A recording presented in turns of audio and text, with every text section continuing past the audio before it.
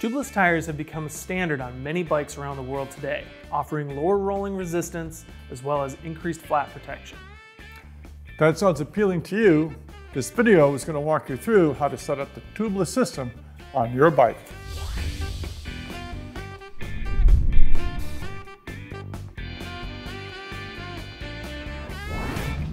Hello, I'm Truman with Park Tool Company. And I'm Calvin with Park Tool Company. If you're new to tubeless systems, check out this Repair Help article on tubeless tire standards and compatibility before going any further.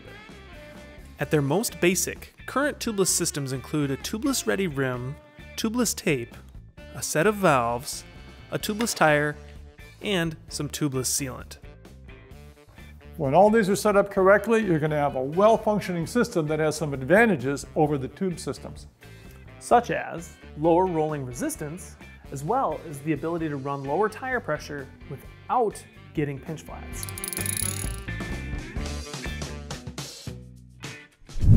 Let's have a more detailed look at the supplies, parts, components, and things you're going to need to set this up correctly.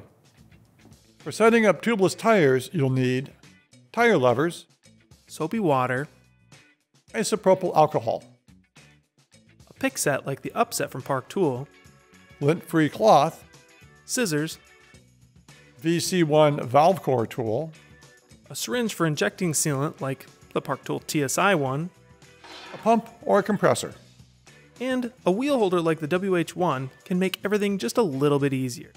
As far as the component parts of the tubeless system go, you have some options. Let's start with tubeless tape. There's a lot of different tapes out there, but the core thing you're looking for is the width.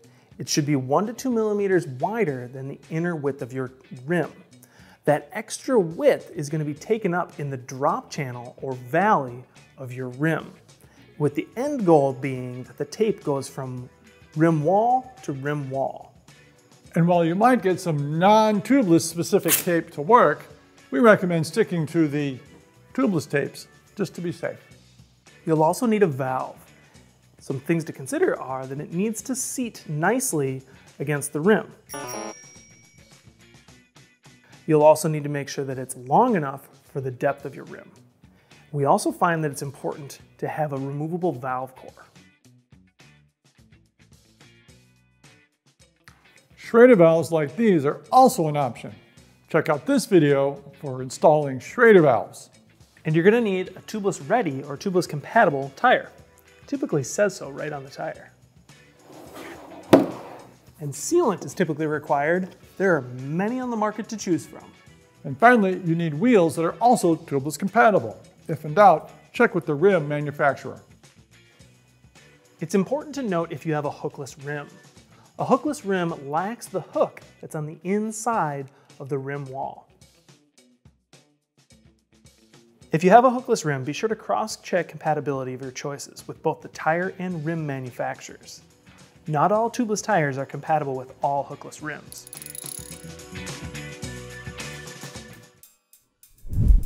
Truman, we've got our parts, our supplies, components. Let's get started.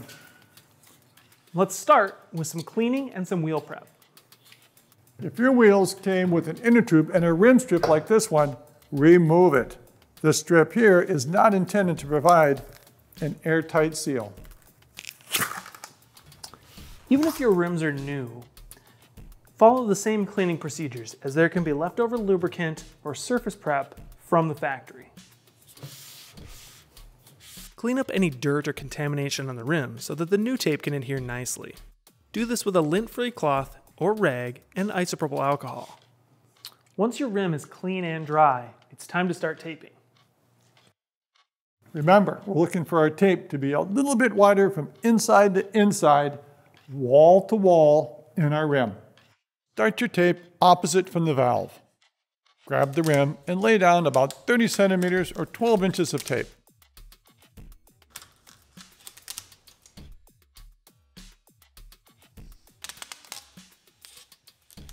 Then move your hand and do the same process till you have gone around the rim 2 complete rotations. Drag your thumb along the tape to ensure proper adhesion to the rim.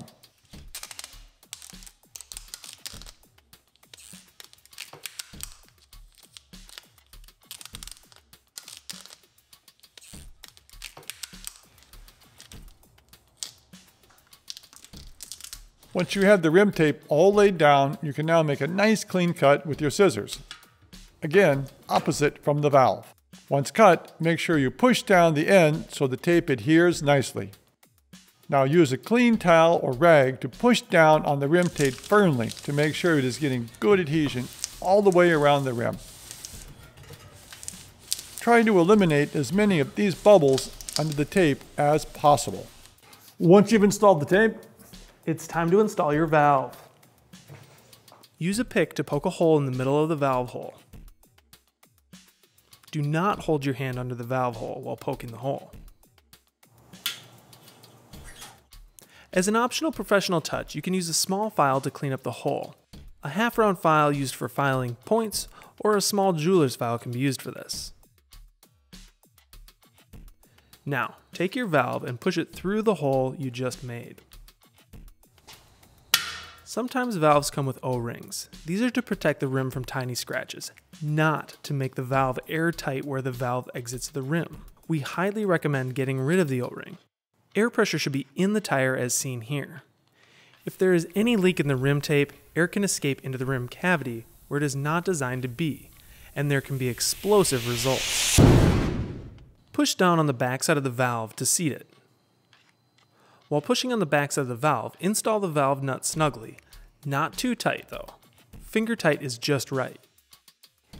next we'll install the tire. Mount according to any directional arrows you find. It's a nice practice to line up the tire pressure label or the logo with the valve.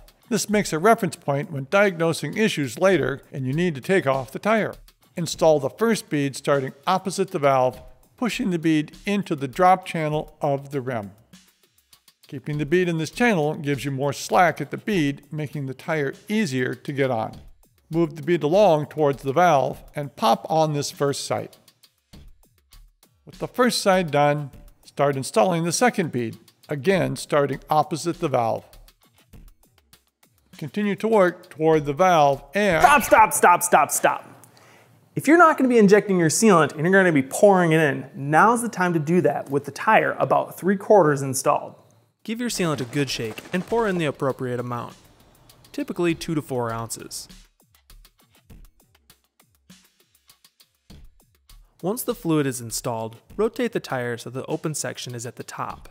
Now, continue to install the tire. Push as you continue. Keep checking that the tire is in the channel. This second side can be even tougher than the first bead. Try your best to do this without any tire levers.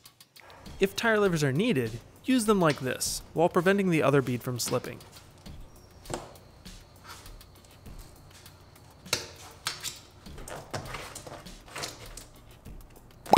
Success! Once you have the tire on fully, double check that the beads are on the correct side of the valve. The valve needs to be between the beads and should not be seen like here. Truman, where are we at? Well, I have already poured sealant into my tire. I've got no sealant in my tire, so I'm going to need to inject.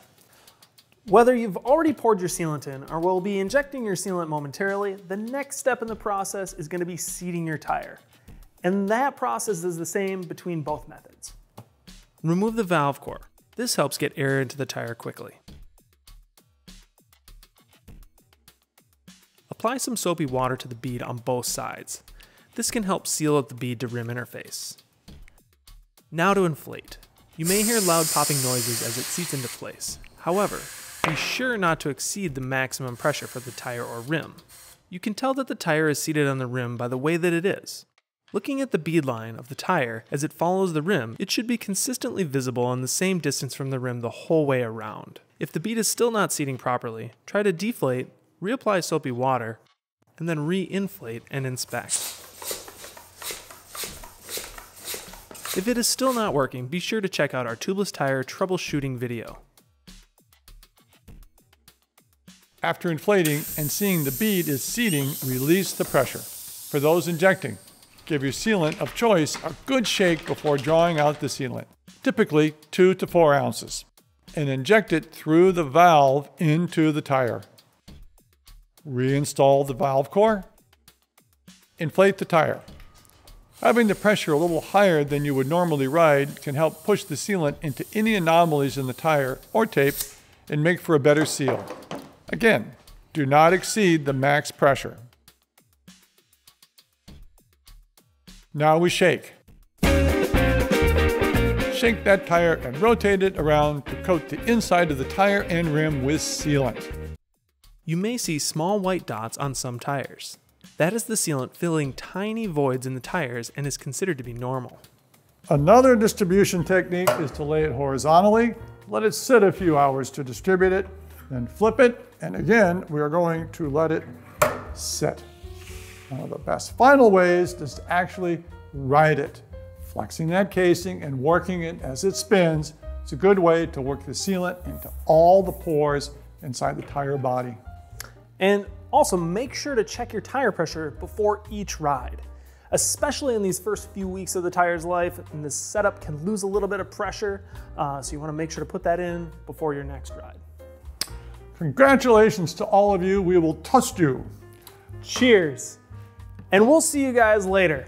If you're still having problems seating your tires, check out our troubleshooting video, as well as leave some comments below, and we'll see you guys next time.